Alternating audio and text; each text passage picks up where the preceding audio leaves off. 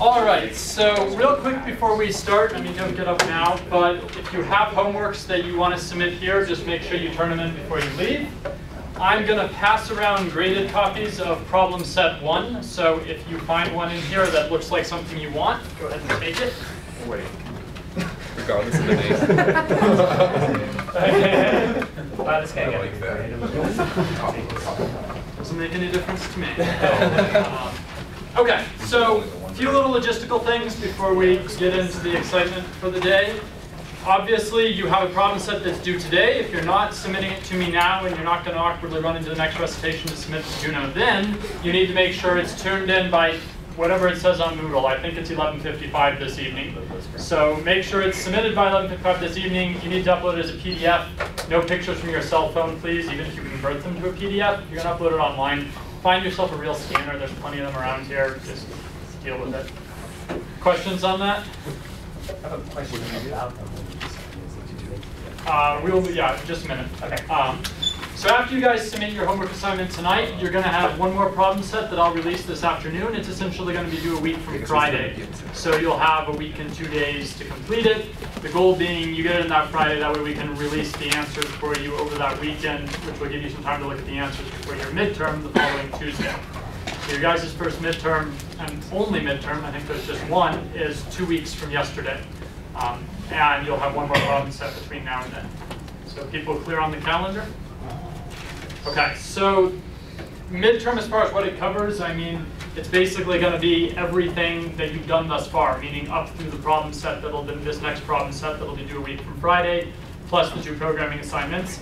If you felt comfortable with all of the questions on both those problem sets and you felt comfortable with the programming assignments, particularly the second one, then I think you'll be in good shape for the midterm. If you've had stuff you didn't understand on the problem sets, now would be a good time to go back and look at the answers.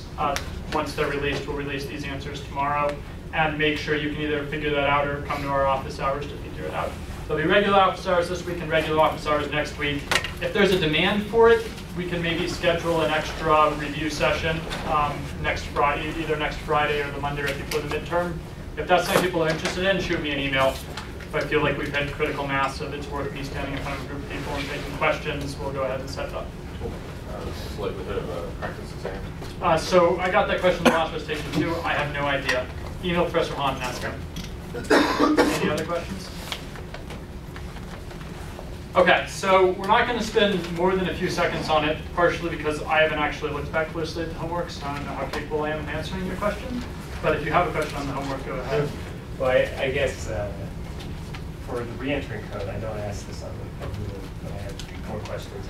Are we to write, it says what corrections would you do in order to make it re-entrant or thread safe? Are we supposed to write 2 individual codes, one that would be re-entrant but not necessarily thread safe, and another that would be thread safe and not necessarily re-entrant? And are we allowed to use signal block? Okay, good. Can't answer those questions. So you guys have the question that asks about reentrancy and thread safety, and then asks you to fix it if either of those are so. And it is ambiguous as to whether or not your fix should be reentrant and thread safe, or whether you should have a reentrant fix and then separate from that have a thread safe fix. I think any of the above are fair game. If you can make a solution that's reentrant and thread safe, then you can solve it with one solution, right? If you can't, then you have to write 2 solutions, but just make sure you notate this one's reentrant but not thread safe, or this one's thread safe but not reentrant. It is possible to do all 3. I mean, if you want to have all your bases covered, make an example of each. The solution to each is a little bit different. And as far as using signal blockers to gain reentrancy, I wouldn't do that, because you're making the assumption that the only way that that function is going to call. I mean, there's too many assumptions there, right? You can in fact have code that needs to be reentrant independent of signal blockers and signal handlers and stuff like that. So yes, that is the most common case, and often we deal with reentrancy by avoiding the issue, right? We're not really dealing with reentrancy by making a signal blocker. We're just saying, I don't want to deal with this. Let's make sure the problem never occurs in the first place. So it's kind of a cop-out. It is one we use a lot. You can make the same argument for using mutexes for thread safety is kind of a cop-out, right? You're not actually making it fully thread safe. You're just ensuring that no 2 threads use it at the same time. So with thread safety, I think it's more justified because that's what's almost always done. But assuming that the only way your function is going to get called is via a signal handler, and thus blocking signals will gain you reentrancy, you're building a lot of machinery around the question that isn't there. So if you're going to take that approach, you're going to at least have to explain it well. There is a solution that doesn't require you to do that. It requires you to kind of reformat the way, it requires you to change what the function takes. But you can gain a reentrant and thread safe version that needs neither locks nor signal blockers. It's really kind of simple. You avoid the issue on the other side. You get rid of all your global variables and make everything local, then you can have a reentrant and thread safe function. Did that answer your question? That did. Okay. Thank you. Any other? I had a question about problem number 5, where it talks about how you have 4 processes and 3 variables that are shared between the 2 processes each. It's just kind of confusing how, as far as I understand it, it's just the variables are being accessed, there's synchronized access between variables, but it's just hard to understand. So I haven't looked at that problem that closely. And it came up in the last recitation too. So, it's kind of, to some extent, it's a subset of like a dining philosophers type problem, which we'll talk about today a little bit. It says to use a monitor to solve it, right? Yeah, I haven't looked at it that closely. Does anyone, I don't want someone to tell me their answer, but does anyone feel like they can briefly explain problem 5 in a way that makes it make sense? I think what's unclear is how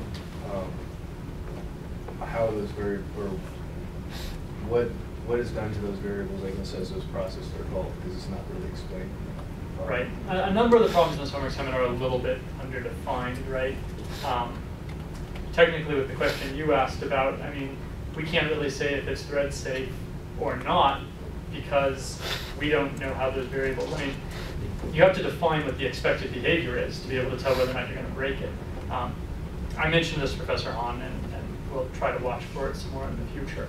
But some of these problems are underdefined. They kind of expect you to assume that anything that might be bad will be bad, when in fact, in some instances, there are certain things you just don't care about.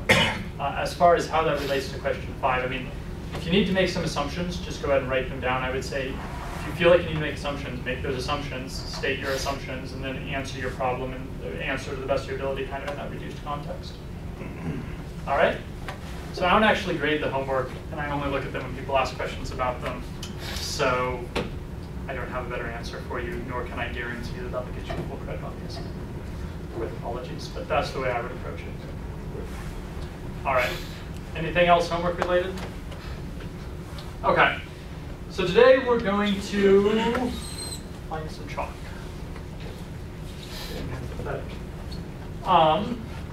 We're going to look at the dining philosophers problem briefly, because you've probably seen it a number of times by now, but we just want to use it as a jumping off point to talk a little about deadlock, kind of what deadlock means, how we define it, and then we're going to look at Banker's algorithm a little bit more, which you guys should have seen in class at least once now, but we'll work with Banker's algorithm example, because that's the kind of stuff that you have to on your next problem set and could very well, it's a favorite for operating systems tests.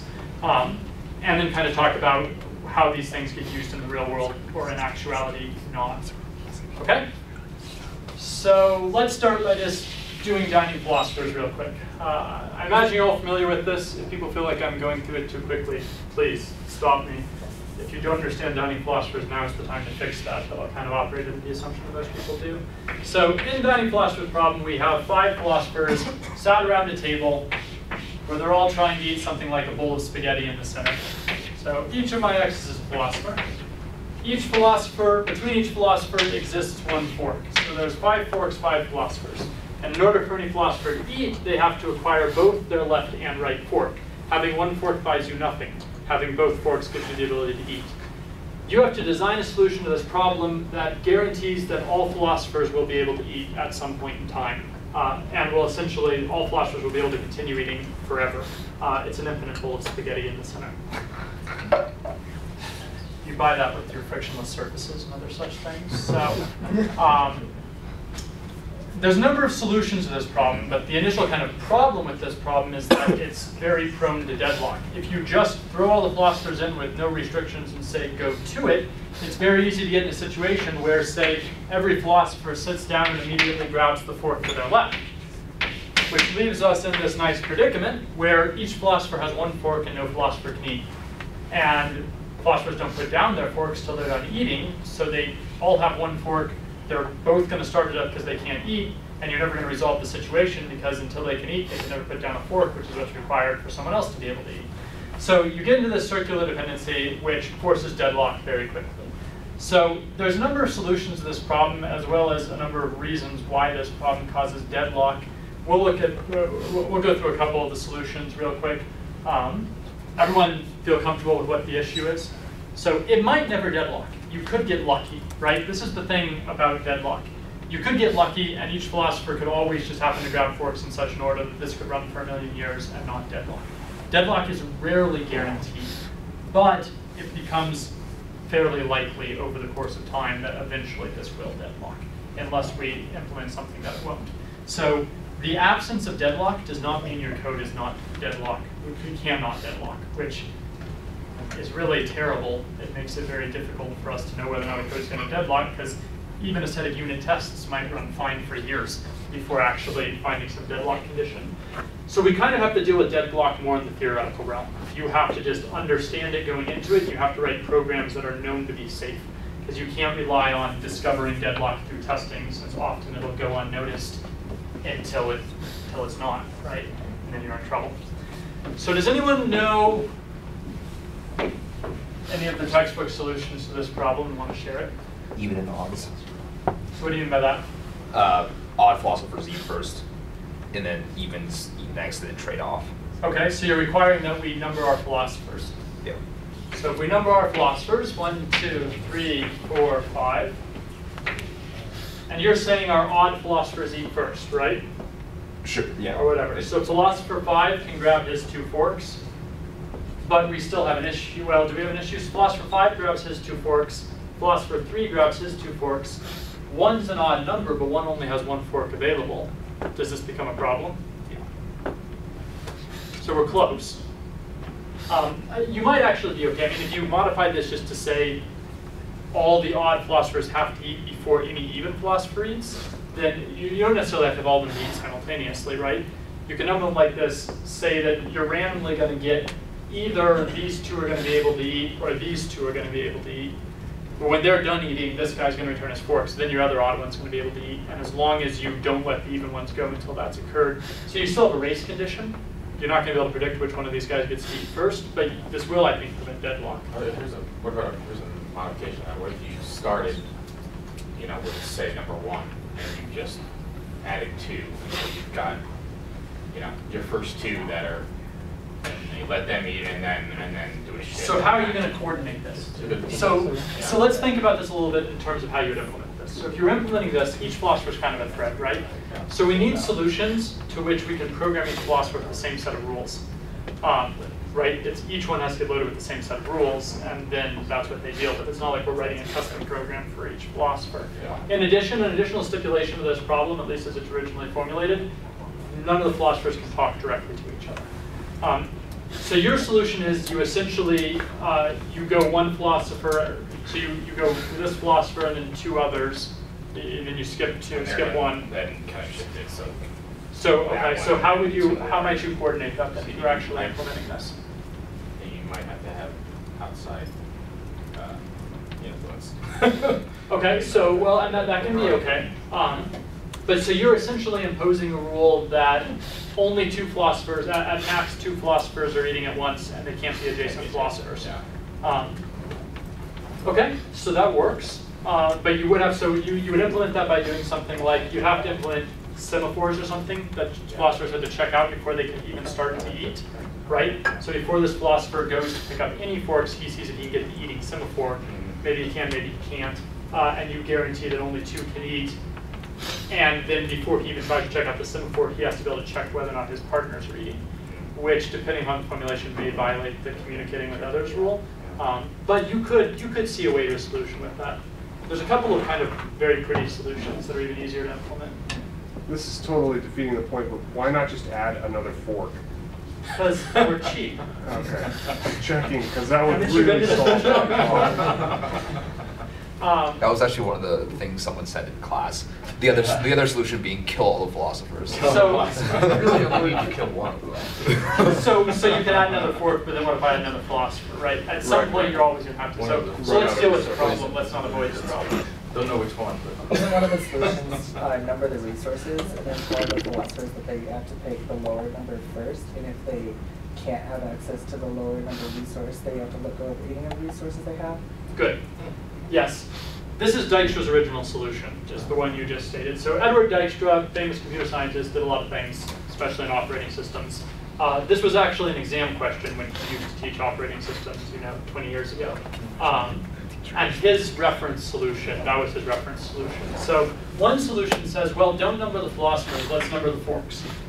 So we number each fork, 1, 2, 3, 4, 5, and then we program each philosopher with a rule that says you have to pick up the lower numbered of the 2 forks next to you before you can pick up the higher number. So you require the order in which you pick them up. You also say you have to return them in the reverse order. So you have to give back the higher fork before the lower fork.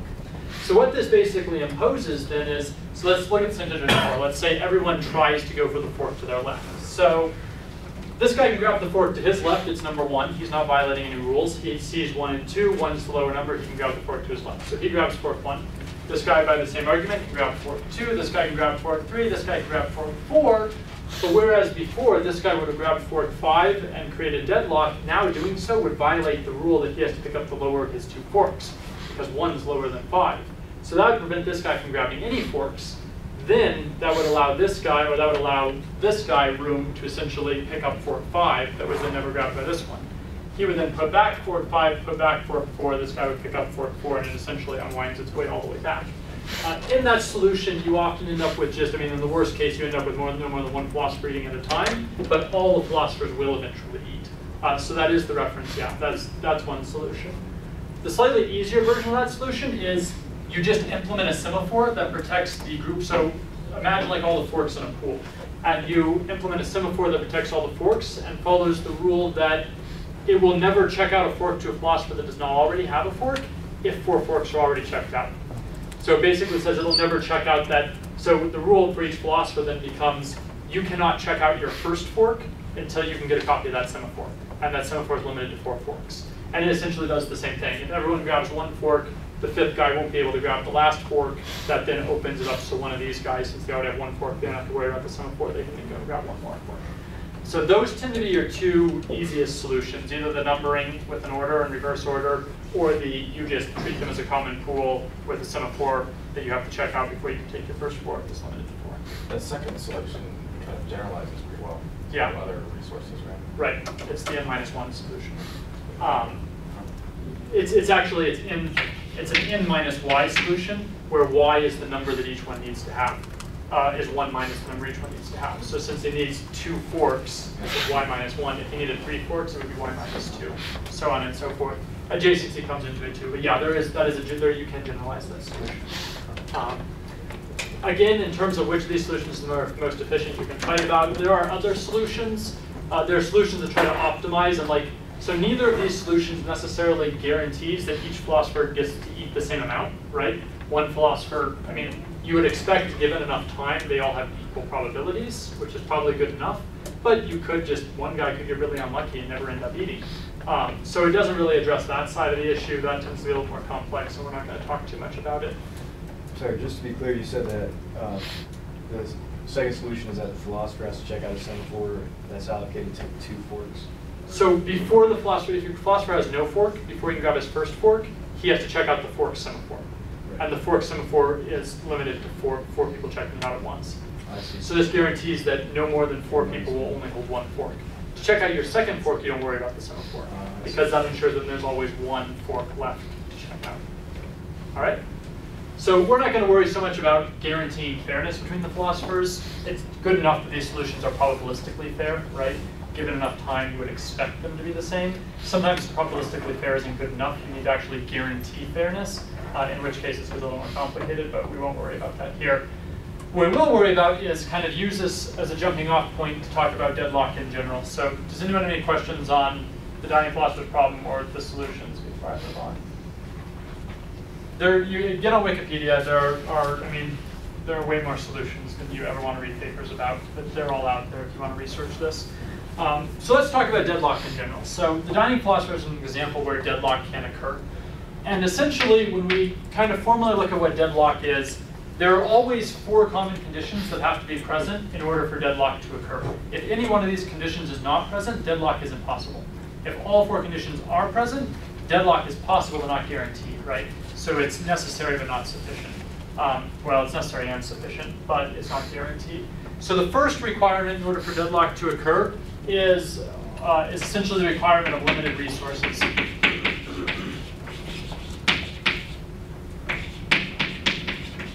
This is also sometimes seen in textbooks as mutual exclusion. So what this says is in order for deadlock to occur, we have to have some limit on our resources. In this case, we only have 5 spoons, right? Obviously, if we can have an infinite number of spoons, there are no limit on our resources, and we have no deadlock problem. So the first requirement is there has to be some limit on your resources. It has to be a finite limit. The second requirement is you need a hold and wait situation occurring in your code, meaning that you need the ability to check out one resource, but then not be able to return that resource until something else happens, right? Your ability to check out a resource has to be unlimited, but your ability to return a resource needs to be dependent upon something. In this case, you can't return your 1 fork until you eat, and in order to eat, you need to get a 2nd fork. So you need some kind of a condition that doesn't allow you to just return resources at will. Instead, that resource is going to be held by you until some other action occurs. It's a hold and wait. Third condition is you need no preemption. This one generally just gets kind of taken for granted because we don't work in very many preemptive resource systems today. What this would mean is, so by no preemption, it basically means that the operating system can't force you to give up all your resources. Modern day operating systems are non-resource preemptive operating systems, right? It's not like you guys write a program and Unix can, the assumption is once you open that file, you're going to be able to keep it open. The operating system isn't going to step in and arbitrarily revoke your access to that file halfway through it. If it doesn't want you to open the file, it'll do it before you even open it. Once you've opened it, you have it open until you close it. There is no concept of the operating system stepping in and kind of stripping all your resources from you. There are some systems that will do this, that are preemptive resource-based systems. Programming them is very challenging because now your program has to be robust enough to recover from a situation where all of its open resources suddenly get stripped away from it without any forewarning. It has to be able to handle that gracefully and recover from it, and doing that's difficult, to say the least. So you don't tend to see this very often. This is almost all of our systems this is true for. But every now and then you run into saying that that's not true for. Obviously, this fixes our deadlock problem because if we can just tell all the philosophers, or if we can just tell these philosophers they have to give back their forks, even though they haven't satisfied the requirement internally that they need to give back their forks, then we can solve the problem from that side. The fourth requirement is that you need a circular dependency.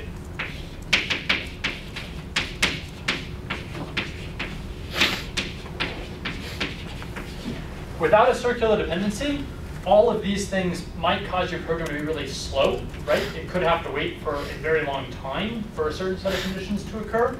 But if there's no circular dependency, eventually those conditions will occur, assuming that assuming there is nothing else that gets broken. It's the circular dependency that will actually create a deadlock situation where everyone's waiting on someone else and that other person has what they need, but they're never going to get it because eventually that person's waiting back on them via some chain of dependencies, right?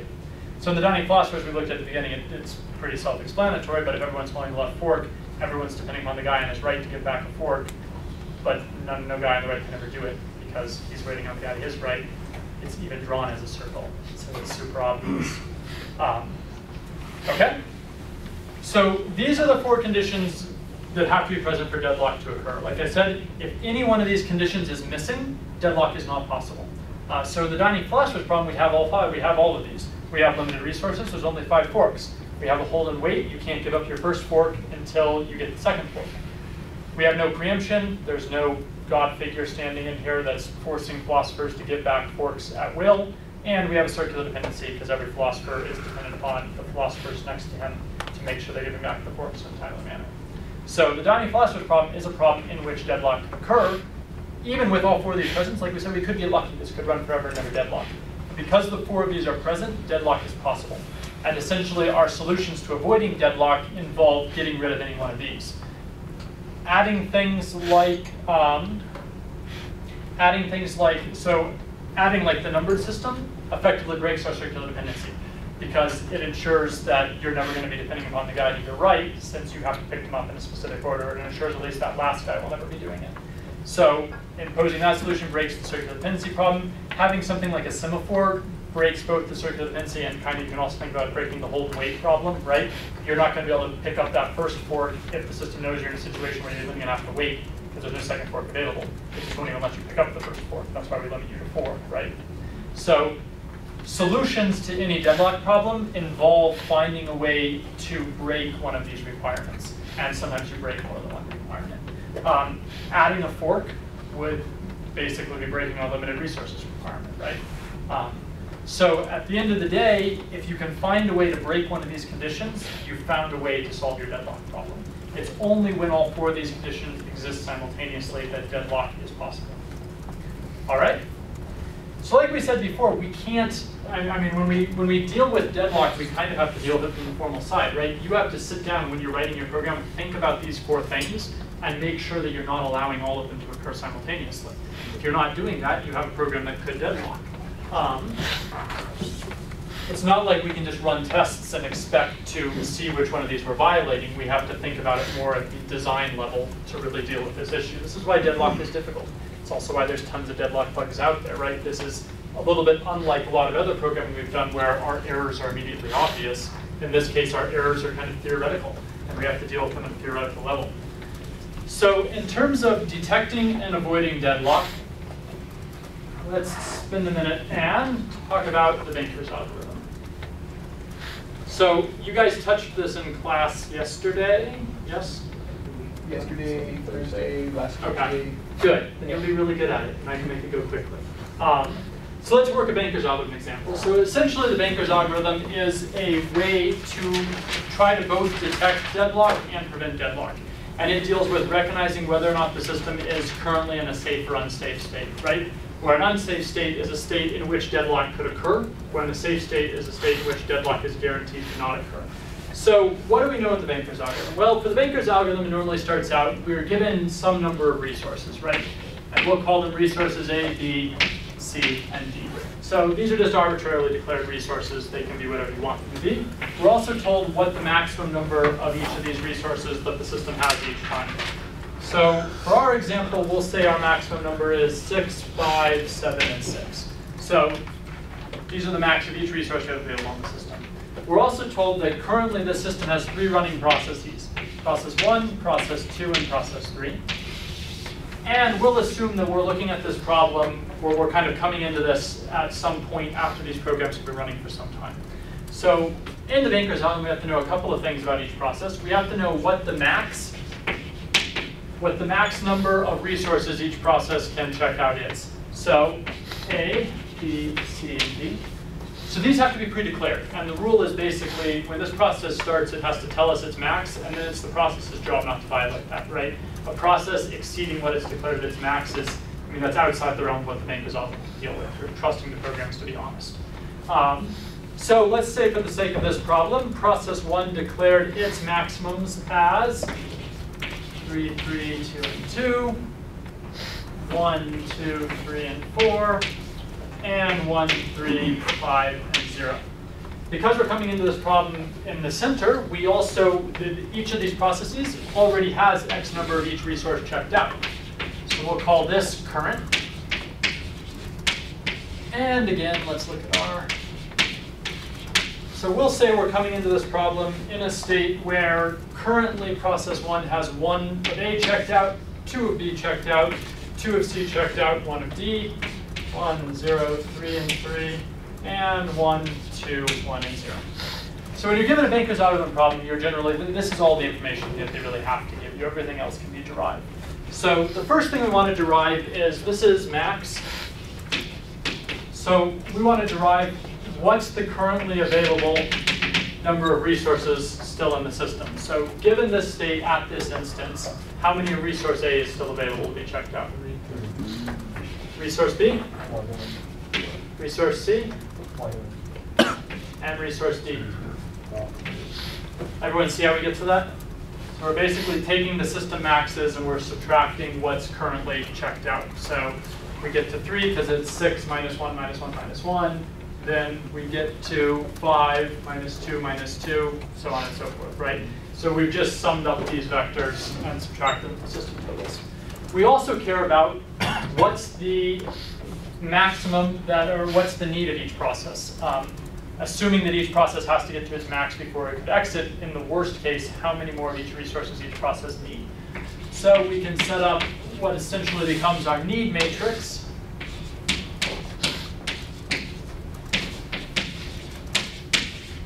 Where the need matrix is just the difference between these two matrices, right? Between the max and between the current. So someone want to read me off some numbers? 2, 1, 0, 1. 2, 1, 0, 1. Okay. 0, 0, 1, 0, 1, 4, 0. All right. Everyone see that? You take this matrix, you subtract this matrix, you get this matrix. All right? Good. So this is kind of everything we can formulate at the time being. And now you might get asked a series of questions, right? So the first question you tend to get asked with something like this is, well, is the system currently in a safe state? Where a safe state is defined as, can we generate an order in which these processes exit that will allow all processes to exit, right? So how do we go about trying to determine whether or not we're currently in a safe state? Take your current and you compare it to see if it can meet the needs of any process, and then you eliminate that process from the need category. You allocate all of that it currently has back to current. Right. So essentially what we're looking at is two things to see whether we're in the safe state. We're looking at what's currently available at the system level, and we're looking at what's currently needed. And we're operating under the assumption, this is the assumption that Minkus makes, that before process 1 could exit, in the worst case, it's going to have to acquire its max number of resources. And in order to acquire its max number of resources, that's what we calculate as its need, right? So before process 1 can exit, it needs to check out its need. So we're in a safe state if we can generate an order in which these complete such that they can all complete. There might be more than one order we can generate. As long as there's at least one order we can generate, we're good. If there are no orders we can generate, then we're currently in an unsafe state and deadlock might be possible.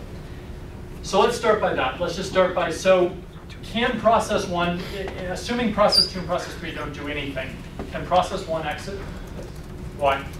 Because its need and all of the elements is less than our current vector. Right.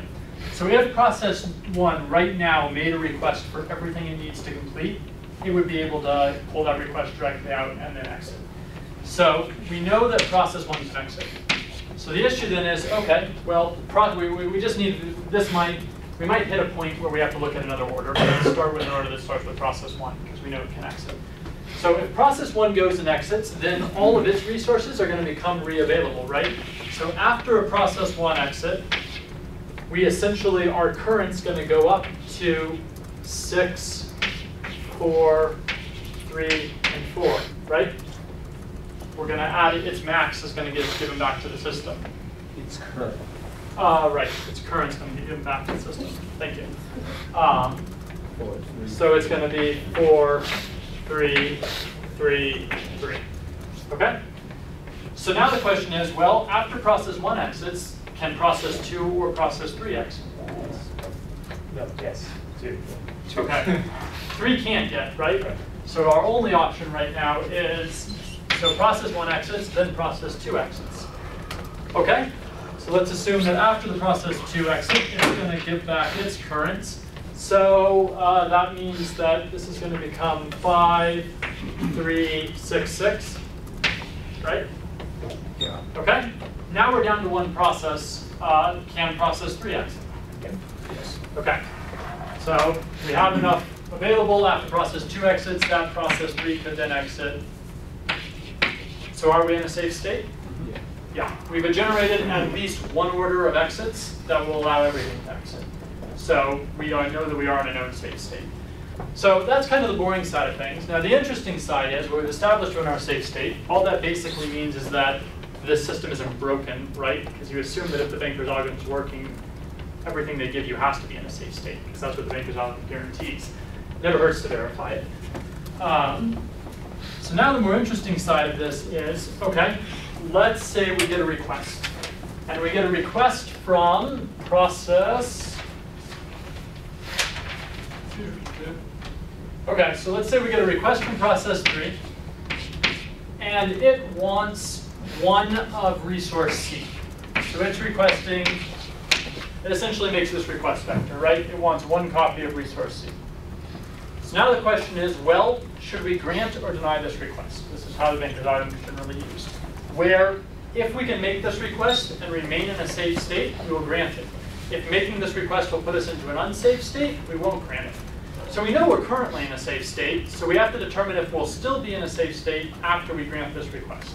So without granting this request, what we're going to do is we're going to go ahead and assume the state as though we granted that request, right? So let's pretend like we granted that request. That's going to change our current, because we're granting one resource C, right? So it's going to change this to 0. It's going to change this to 2. And it's going to change this to 3.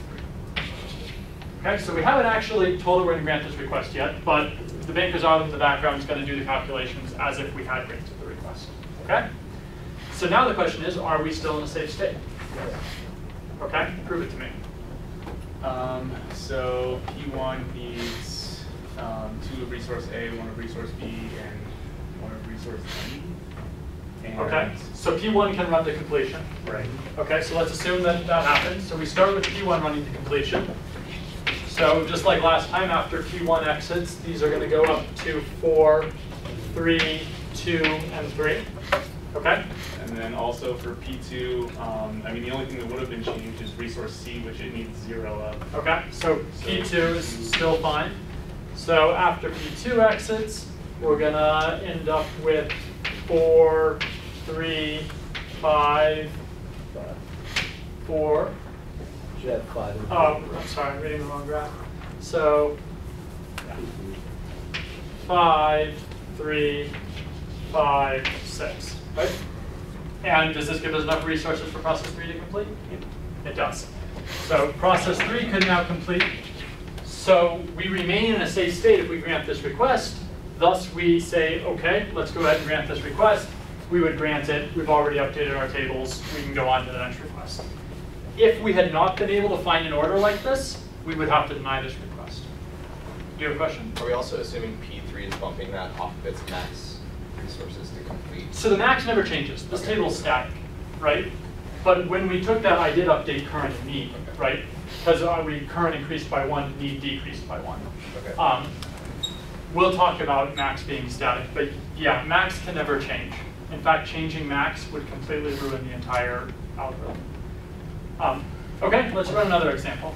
So let's restore this real quick to just like it was. So let's assume that that never happened.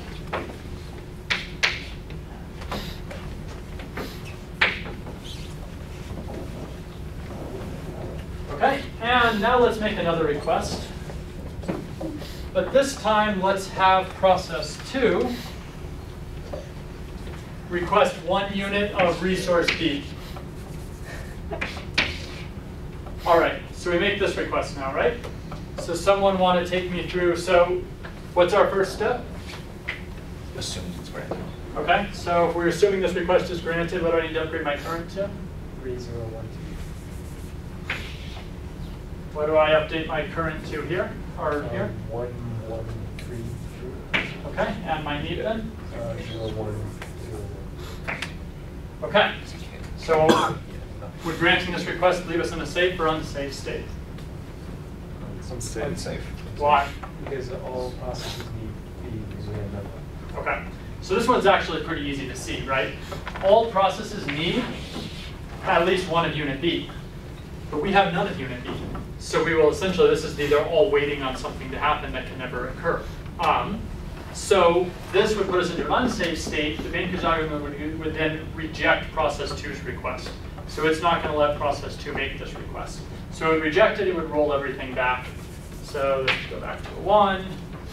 This would go back to a 0. And this would go back to a 2. So this was a request that would need to be rejected because satisfying it would leave us in an unsafe state, which violates the rules of Baker's algorithms. So people pretty clear on how that works? You should be very comfortable working examples like this. It's hopefully one of the easier kind of questions you see on an exam. If you understand the concept, it's just a matter of working it through. We got lucky. We could tell right away that this was going to be unsafe, right? You might get into cases where we could still satisfy, we could still have program 1 finish, but then we might not be able to find the second chain on that command. So sometimes you have to go through more than you have to go further into that chain before you know whether or not it'll work. In this case, we know right away. Kind of makes life a little bit easier. All right? Okay, so be comfortable doing something like that. Before we get out of here, the last thing we'll talk about is, well, so the Baker's algorithm is fine and dandy. Nobody uses it. And the question is why? It takes too long. Nobody likes dancing. That's it. It's the Occupy Wall Street sentiment. That's not a helpful political decision. How would you be able to tell a priori what everyone's max requirements are? They have to declare them. That sounds like pain. I'd rather just have it, kill my process and start over. All right, good. So there's a number of reasons the Baker algorithm isn't actually used today. So this is another Dijkstra implementation. We have him to thank for a lot of these things. He actually wrote this as, I'm on video now, right? So I'm going to get it wrong. I'm pretty sure this is part of the. So there's an operating system called the that was a developmental research operating system that, and the Baker's algorithm comes out of the work Dijkstra did on the operating system. So you want to know about it, and this operating system actually enforced this paradigm. So whenever you launched a process, you had to declare the max of any resource. Now, as you mentioned, that is not a programming model that we operate in today. So problems with Baker's algorithm. So problem number 1 is you have to be able to declare all of your resource usage a priori, right? You have to be able to declare it before you start. So it requires too much knowledge.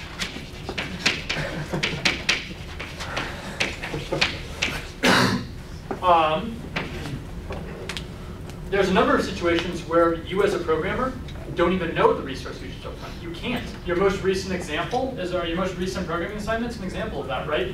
You're not told going into it how many files you're going to be asked to process or how many names are going to be in each file. Those both affect essentially resource usage inside that program. You cannot predict that beforehand. Predicting that beforehand would require you to impose all kinds of extra limits that we don't necessarily want to do.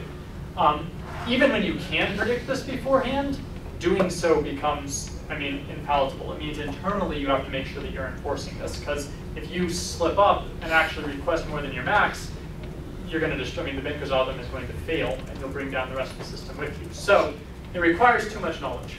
Other reasons why we don't use the Baker's algorithm. Seems too sequential. Like if you're waiting, if you grant out the number of resources and you find a safe path where it expects P1 to finish first, and P1 is like waiting on some sort of input or output, will never finish first. It still seems like you're. So it requires, you're right, one of the tenets of the Baker's algorithm is you have to be able to guarantee every process will exit in a finite amount of time. So you're right, anything that relies on user input starts to become a little bit questionable as to whether or not it'll exit in a finite amount of time. There's another issue there, which is even if a process exits in a finite amount of time, we don't live in a world where we're willing to wait 2 weeks for our program to finish, because that's how long it ends up having to wait on someone else to get into the right state, right? So there's timing problems. There's also complexity problems. This, as you saw, it requires, it's essentially a graph problem. It requires us generating these chains. And as you get a lot of processes, you could get way down those chains and have to back all the way out and try another chain before you find one that works, right? The search for a solution has a huge complexity. It's, in the best case, it's n, but in the worst case, it'll turn to n squared or worse. In operating system land, everything pretty much has to be constant time. Even things that are linear time aren't generally fast enough for an operating system. Some things we can get away with log n, but or with login time, but it's pretty much constant time or login. Even linear is too slow, and anything slower than linear is certainly too slow. This has another issue. What never changed about this stuff while we were working on it? The availability of the resource to begin with. I mean, Okay, so the resources to begin with never change. Obviously, the max never changes. There's something even more fundamental that we change all the time. What did you say? Process number, like the number of Which processes. process? Right. Resources. The Banker's algorithm only works if you boot your system with 3 processes loaded, and those are the only 3 processes that are only ever going to exist on your system. You cannot dynamically add a process, which is something we do all the time. Dynamically adding the process is the same as dynamically changing these maxes. It completely screws up the algorithm. Because the algorithm is dependent upon knowing everything that occurred previously, you can't add a process in the center. It won't work. So not only does this require too much information, but it's too static. You can't change the number of processes. You can't change what resources are available. You can't change how much of each resource is available. A lot of these things we do like to be able to change. We like to be able to add, I mean, in the cloud world, you got everything, right? You add computers in the middle of an operation, let alone adding underlying hard disks, adding RAM, adding processors. All of these things we tend to do in real time now, and the Banker's algorithm cannot handle any of that. But the biggest issue is the processes. Even if you had to live with static resources, like maybe you can deal with that, but the way we do operating systems today, processes get on, switched in and out all the time, and this does not handle that well at all. So we don't actually end up using the Banker's algorithm in an operating system. Does anyone know what we do end up doing in operating systems? Or in modern operating systems for the most part? How do we prevent deadlock in Unix? Set up wasn't Texas. So how does the operating system prevent deadlock in Linux? Doesn't. It doesn't. This is an unsolved problem, right? The Banker's algorithm doesn't work, and as it turns out, neither does anything else. So we live in a world where in most modern operating systems, preventing deadlock is the programmer's problem. If you write a program that'll deadlock, the operating system's going to let you. It's not the operating system's job to prevent your programs from deadlocking. Now, there are exceptions to this rule. Sometimes when you're using like life-critical real-time operating systems and like medical devices and stuff, there will be requirements. You essentially have to implement an operating system that does stuff like this because we're not willing to trust the programmer to do it correctly. And you know, if it's your heart monitor on the line, deadlock condition is not a good thing. So there are situations where we do still use this, but general purpose operating systems, this is not well suited for. Occasionally, like very special purpose real-time operating systems, we can say, fine, it's only going to run one process. We're going to accept all of these limitations that we don't like in the general purpose rule, but we're willing to accept them here because it's a life-critical system that only needs to do one thing, and we'd rather have the guarantee than have the flexibility of a general purpose operating system. But in modern general purpose operating systems, there is no deadlock detection and no deadlock prevention. It's pretty much all on the user. Because as it turns out, deadlock detection and prevention is a very challenging thing to do. It's actually easier to detect, so Banker's algorithm does both detection and prevention, right? There are algorithms that are a little bit easier to run that'll do detection, but then prevention becomes an issue. You could just kill the process that's deadlocking, but again, then the programmer has to be able to write their programs such that it can recover from that kind of a forceful kill. There's things you occasionally do, but the modern Linux, Unix paradox, or and for that matter Windows 2, basically it's on you as the programmer to write programs that take this into account. The operating system itself won't deadlock. It's been programmed by people that know what they're doing. Your programs also have to not deadlock because we assume you know what you're doing. Whether or not this is a good assumption, I mean, it's one of those things we still work on, but as of now, it's kind of an unsolved problem in operating systems. It's great to talk about this. You will sometimes use this if you need to formally prove your program. So like you can look at, if you know you're going to have a set of threads running, you can essentially treat them as different processes. Within the context of your program, you could either implement a Banker's algorithm, or at least you could formally prove out a set of steps to kind of show that certain operations won't deadlock, but it's almost never done in the general operating systems. All right? All right, thanks a lot, guys. Make sure you turn in your homework either tonight or right now.